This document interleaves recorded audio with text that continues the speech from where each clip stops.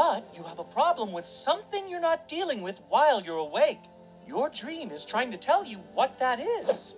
If you figure out why that creature's bothering you in your dream, you might figure out what's bothering you in real life. And then you'll stop getting angry. And my dreams will stop coming true. Well, hopefully just the ones you don't want. I better get napping. Hi, Oscar.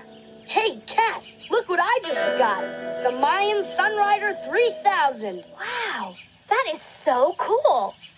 The Mayans worship the sun, so the Mayan Sunrider is completely solar powered. Let's go for a ride. Yeah. Oh, I can't. I'm watching Karl. Oh, come on. Look, it even came with an extra helmet. Maybe later.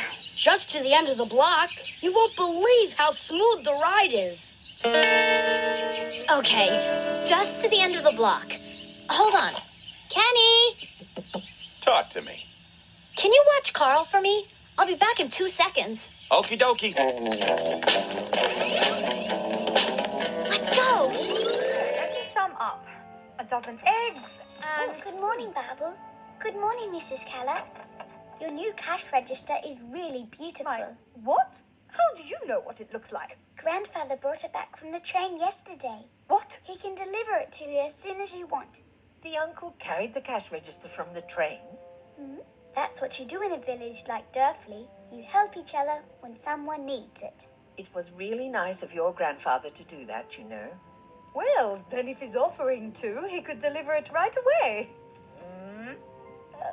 And, of course, I can pay him for his effort. Maybe you could do more than that, Alda. I really hope you like the brooch, Mrs. Keller. It's the last thing we have of my grandmother's. I hope you carry it every day in her memory. Would you like to have it back, Heidi? That would be so nice of you. Thank you, Mrs. Keller.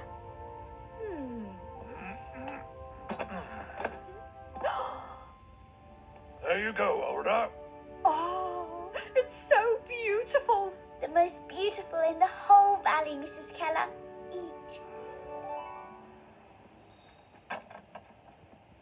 I will never give it away ever again, Grandfather. I will keep it forever. Your grandmother would have been so proud of you, Heidi. I wish so much that I knew her.